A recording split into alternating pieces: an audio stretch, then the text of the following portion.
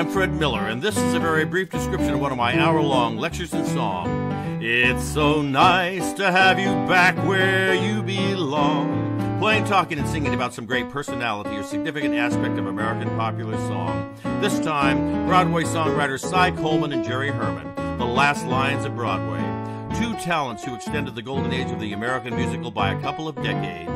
Piano prodigy Cy Coleman found his voice early in Tin Pan Alley with lyricist Carolyn Lee.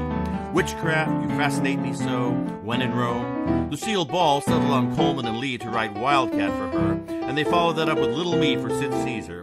Then it was Coleman minus Lee plus Dorothy Fields for Sweet Charity and Seesaw.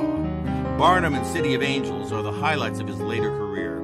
Had he lived past 75, he'd still be spinning out fresh original melody, a gift that never failed him.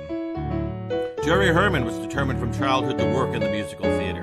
Gaining steam writing reviews in college, his first major Broadway splash was the Israeli-themed Milk and Honey.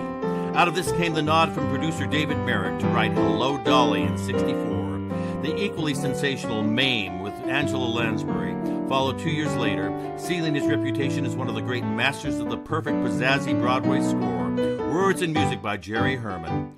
Mac and Mabel would gain a following, while La Cage aux Folles would become his third, perpetually revived classic. Whatever it is that makes a Broadway hit, both Coleman and Herman seem to have repeatedly had it. No one does it all the time, but these two did it more than most, and ongoing generations of Broadway fans continue to revel in the riches. To engage me for this or any other lecture in song, please visit fredmillermusic.com, from where you can contact me and review the entire series of more than 70 different lectures in song. Thanks for watching, and look forward to hearing from you.